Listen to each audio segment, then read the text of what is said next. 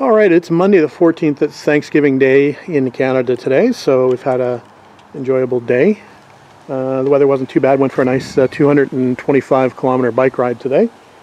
So I also, a bit of a sad day because we put the TR6 in storage today, so I just got back with Les who drove me back. So always a sad day when the TR is going to storage, but that means now that I can get back to work on the TR250 once I unbury it and clean this place up a little bit. So I did pretty well as far as driving the cars this year. I definitely, obviously with my work schedule I wasn't at home often, but when I was, I took advantage of driving the TR3 when I could and driving the TR6 when I could. And obviously with the acquisition of the motorcycle this year, I ended up driving that quite a bit. I probably put close to, I'm going to say 3,500 to 4,000 kilometers on the bike alone in the last few months. So I've enjoyed that as well as the two cars. So now it's back to working on the projects over the fall and into the winter and then into the spring before we get the TRs back out and the bikes back out. So that's it for now, guys. We'll, like I said, the next step out here will be to clean this place up, get it a little bit more organized.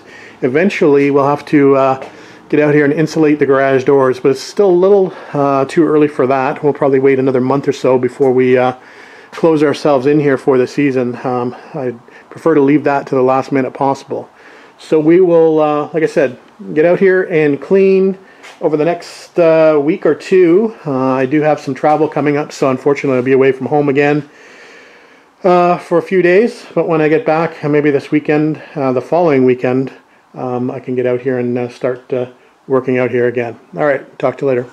Thanks. Alright guys, Saturday, October the 19th, and just after 1 p.m. Not a bad day today. It's a little chilly. It's about 9 degrees Celsius, about 48 degrees Fahrenheit. A nice bright sunny day, fall day. Leaves are still hanging in there for most part, but those will be on the ground within the next couple of weeks. Anyway, a little bit of time to work in the garage today. So I think the first thing I'm going to do is, you may notice the TR6 is in storage. So all we have left in the garage is the TR250 project and a bunch of junk around it that we need to clean up and put away before we start back on the 250. So that's the plan for today. The workbench is a disaster. So we'll get everything cleaned up in here and organized and ready to resume the project at least today. Tomorrow's supposed to be a beautiful day, one of our last few warm days it looks like. It's supposed to be about probably close to 70 degrees tomorrow. I'm going to say maybe 65-ish. So it'll probably be the last nice day to go for a motorcycle ride, so we'll probably do that tomorrow. So I don't think we'll be out in the garage much tomorrow. So we'll make an effort to get done what we can do today. So we'll get to it. Alright, just coming up to 6:30, starting to get a little dark out. Looking better, you probably can't tell, but we've got a absolutely full garbage bag here of junk that I've managed to clear out. Table's clear, car's unwrapped, pretty clean on the inside. Got my sanding stuff there. And got to go through the electrical boxes still, put all my tools away there. I think what I'm going to do, well, I've got an old transmission, old 4-speed transmission that I'm going to get rid of. It's pretty rusty inside, looks like it got water inside, so it's not really going to be savable. It's only a 4-speed, so I could save it for the case, but you know what, it's taking up room, so it's going to go to the scrapyard. So yeah, getting closer. I think what we're going to do though for the rest of the night, we're going to bring the bike in from the bike barn, and we're going to take the saddlebags off. I think that's probably going to be the last ride tomorrow, so I'll take the bags off and put them inside for the winter time before we store the bike, whenever that's going to be. So we're going to do that. So I'm probably going to do that before it gets too dark out. And then I think we'll just spend the rest of the night cleaning up the electrical box, and maybe we'll put the hockey game on out here. Watch it on the TV in the garage. Starting to get a little cooler out. I did move the thermometer over here. It's a little bit easier to read. So I'm getting down close to 50 degrees Fahrenheit. Pretty close to 10 degrees Celsius. So it's getting a little chilly out here. Still rocking the shorts, so probably going to have to change that fairly soon as well.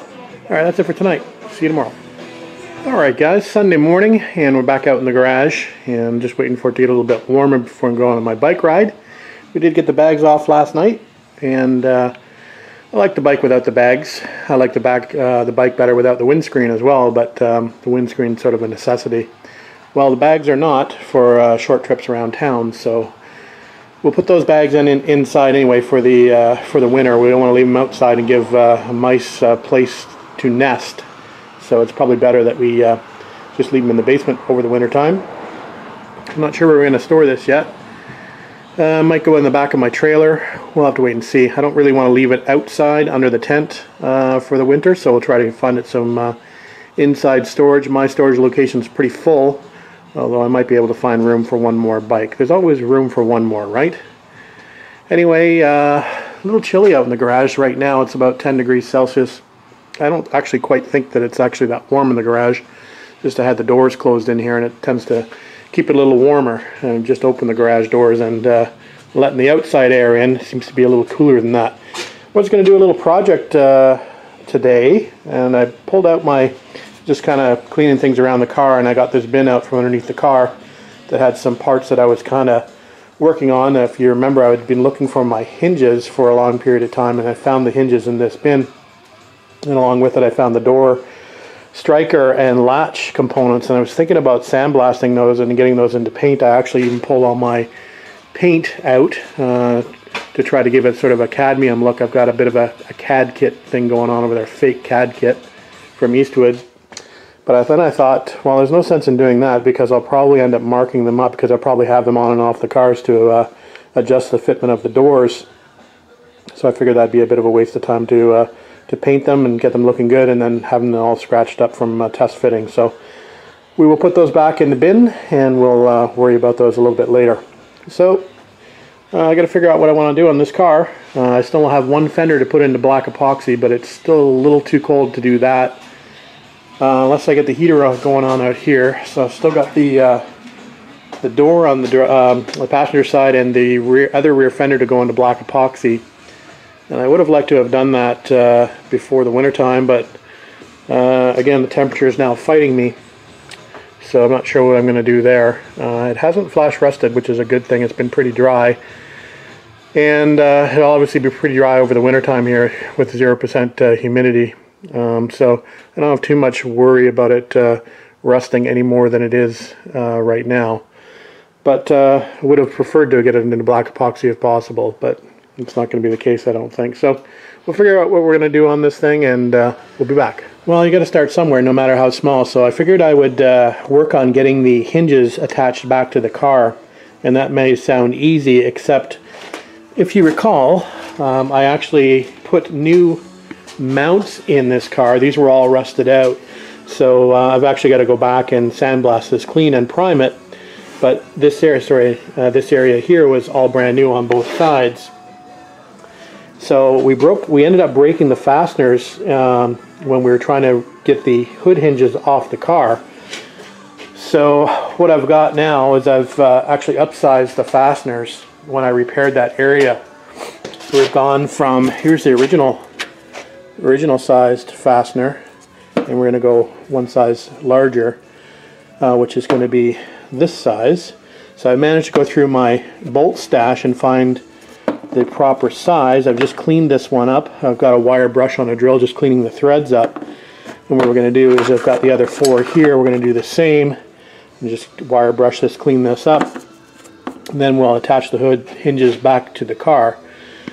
Now, I don't know if you might recall, I had a hard time finding these hinges, and I found them upstairs in my completed parts room, because you can see that they're, you know, nicely cleaned and painted black. The only problem is these are supposed to be body color. They're supposed to be actual royal blue, so these are going to have to be scratched up and repainted anyway.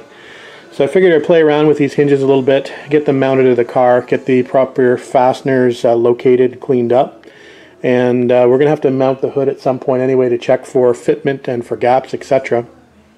So that's why I was looking for the hinges originally. So we'll go ahead and do that. It's a small job, but it's a job that needs to be done nonetheless. So here we go. Alright, I think that's how the hinges go, if I recall correctly.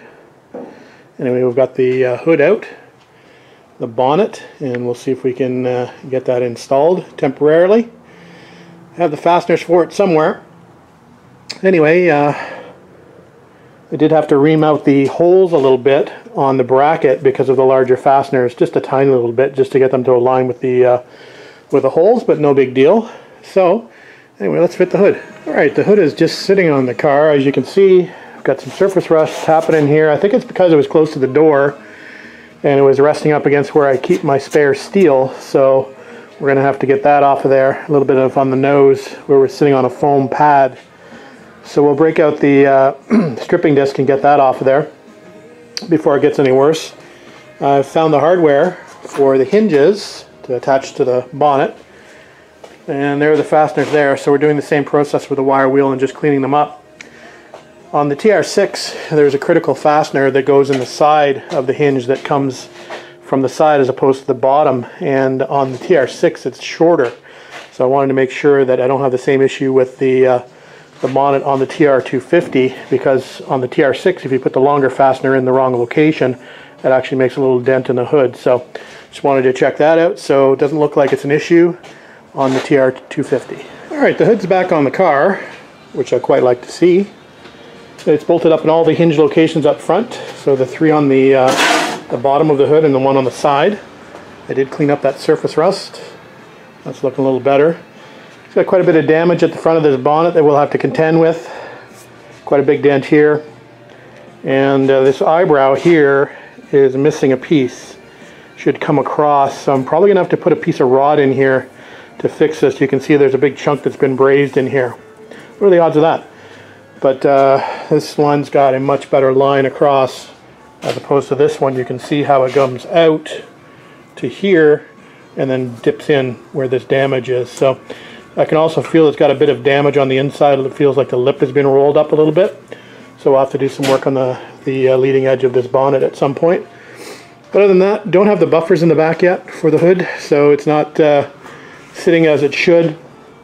It's also sitting up, I've got the wrong fasteners in the fenders. These are actually little domed head bolts that go in here, which I don't want to use until I absolutely have to. And I knew we were going to have a bit of an issue. Lynn and I were trying to fix this at one point. You can see how low it is here, and it's about the right height here, if not just a little bit too high. So we were trying to fix this at one point to bring this up level with the body tub, but we were unsuccessful to do that. So I think we're just going to live with that. We'll maybe put a little tiny bit of filler in the front edge of this just to bring it up a tiny bit, but not too much. It's not bad. I can live with it. Anyway, the gap across is pretty good, pretty consistent from both sides, so happy with that. That's pretty much about it for now. I think it's warm enough probably to go for my bike ride, so I think we're going to do that before it turns to evening and it starts to get colder. Alright guys, Monday night, October 21st, just come up to 10 p.m. and I thought I'd come out and spend a little bit of time in the garage. It's election night here, so we're just watching the election coverage as the votes roll in, and not looking good for the Conservatives at the moment, losing to the Liberals. Anyway, we'll take our mind off that, and we'll do a little bit of planning or work on the TR250 tonight. What we're going to do is, now we've got the hood installed, if you might recall, if you go back to quite a few videos ago, I was talking about putting a bonnet strut kit on this, which will obviously raise the bonnet forwards on two hydraulic struts. Right now it's obviously a manual lift mechanism that you've got to do, so we're thinking of doing these bonnet struts. I think it'd be a cool addition to the car. So we're going to see, we bought a bonnet strut kit for the TR6, which is not going to work for a TR250, but we also bought some aftermarket struts that we think we can adapt to get to work for this car, and now is the perfect time to do this. It entails drilling some holes, possibly making some brackets, and possibly shaving off a stock bracket that is there for the stock hood mechanism, the actual prop rod mechanism. And I'll show you this if I had the hood open, but I don't at the moment, but I'll show you what I mean later. There's actually a bracket here that holds the prop rod, and obviously if we use the struts we won't need the prop rod, so we'll end up having to shave off that current or the stock location for the prop rod. Anyway, you'll see it when I pop the bonnet. We're going to check out the it's been a while, so I've got to re-familiarize myself with the stuff I bought to do this. So I'm going to dig that out. I think it's under the workbench in that blue box.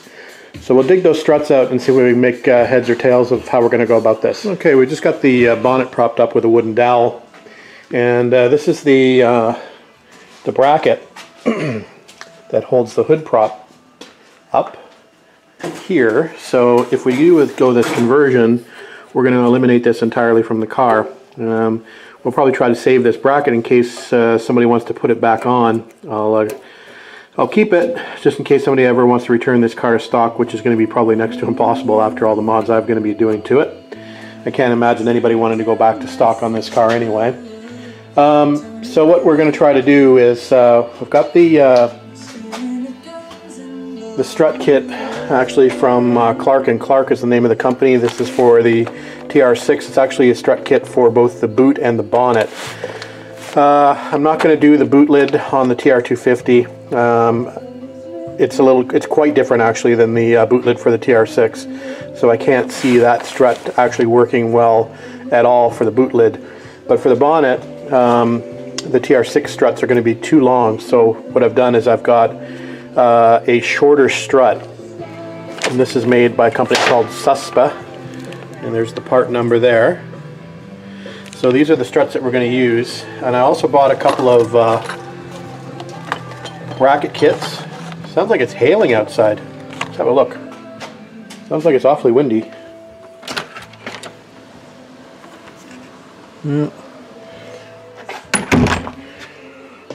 It's just the wind, or maybe it's an animal scratching at the door, who knows. Anyway, so we've got these ball studs, spring mounting brackets. So we're going to see if we can sort of adapt these, and I'll show you what the plan is and what we're going to use as far as the pickup is concerned, and I'll try to reference it on the car. I'm going to pop this open and see if these all actually work. I was thinking that I was going to have to make a custom bracket, but I'm going to see if I can adapt these to possibly work. Okay, so I've just done a quick fit up to see if the parts that I got might work. So these were intended to fit to the one of the studs, or one of the bolt-up locations on the hinge. Let me see if I can show you where that is. So I was going to try to hook it up to this here. So it's going to either look something like that. I think I'd prefer to actually have it on the inside, but I don't think this is going to work clearance-wise. So I may be able to modify and trim it down, but anyway, that's the location I wanted to use for the ball stud on the nose of the hood. And then the other pickup point would be on the inner fender, which would just use, I was thinking of using one of these, but that's probably not going to work. So we were thinking about using one of these styles, and that's going to have to go somewhere over here, something like that. But I'm not really digging the look of that, so I think what we'll just do is we'll end up drilling a hole through and bolting this on the other side of the inner fender and just having that stud stick out like that wherever the location is as far as the length is concerned, and we'll have to measure that a few times and make sure it's the same on both sides. So that's the idea as far as the pickup point here. We're going to go through this double thickness of metal where the wheel arch is attached to the body tub. So that's the part we're going to probably use for there. So anyway, we'll pick it up tomorrow. I just wanted to come out and take a look at what I have and see how much fabrication I'm going to have to do. I'm pretty sure I'm going to have to work on some sort of bracket to pick up here, but we'll figure that out tomorrow. It's late obviously, but I just wanted to come out and see what I had and sort of think about it overnight in my dreams. Alright, we'll see you tomorrow. Alright guys, just coming up to 5:45, Tuesday, October 22nd. Just out in the garage after work for a power hour or so before dinner, and we're back on the bonnet strut project. So we're going to fab some brackets up. I took a look at what we had yesterday out of all the kits that we had, or the 2 kits that I'd ordered, and I think I've got a solution to making a bracket that I'm going to hook up to this fastener here. So I'll pull those out, and you can have a look at those. You're going to have to basically cut them up a little bit, but I think they'll work. I was thinking I was going to have to make my own bracket, and I still might have to make my own bracket if this doesn't work, but I'm going to cut a couple of the brackets that they'd sent along. I think it'll probably work here. I've got to shorten them up a little bit. So anyway, we'll take a look at what I've got in the kit, what I think will work in this location, and we'll be back in a minute. Okay, here's one of the brackets from the kits that I'm going to pirate. I believe this is from the bootleg kit for the TR6. So I'm thinking this is going to go up here, something like this. So it's obviously too large, so what I think I'm going to do is I'm just going to shorten this bracket a little bit with the ball stud on it, and we'll attach it to this fastener here. So I'm going to probably take this fastener out, make a little template, see how much room I have before I trim this down, and then drill a hole for this bolt to go through. That's the plan anyway, so let's see if this is going to work or not. Okay, this is what I'm thinking of doing. I'm just going to shorten these up on the ends, and then we're going to drill a hole down here through the bottom piece, where it'll actually thread through the bolt hole for the hood hinge. Hopefully I'll be able to get the bolt in there okay.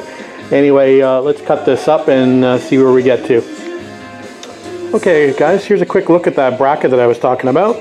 So we did manage to get the hex bolt in there. Not sure if I'm going to have enough space. I think I will for the lock washer on there. If not, I can always remove the lock washer and put a little blue blue Loctite on. I need to have enough room to obviously get the ball on the strut, and I think there's enough room there, but I'm going to install it and see what it looks like. Maybe put the strut on and have a quick look, see if I've got full range of motion. Alright, there's the little bracket mounted to that bolt hole location, and we have the strut here. So the strut's just a little spring-loaded apparatus that slips over the ball.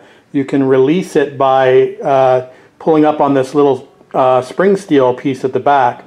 So basically I'm just going to pop that on there, like so.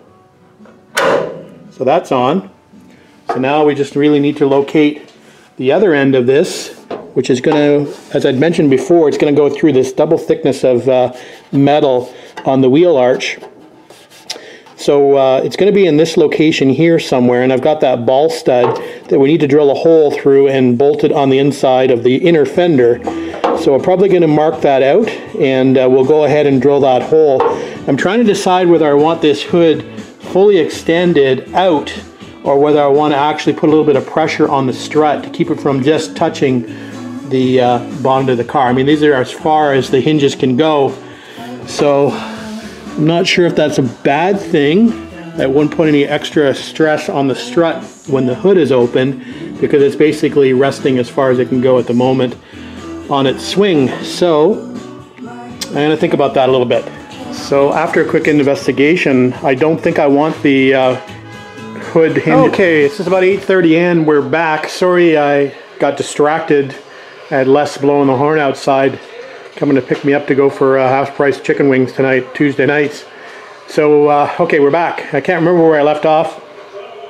We're talking about the struts and where to position this on the inner fender, I think.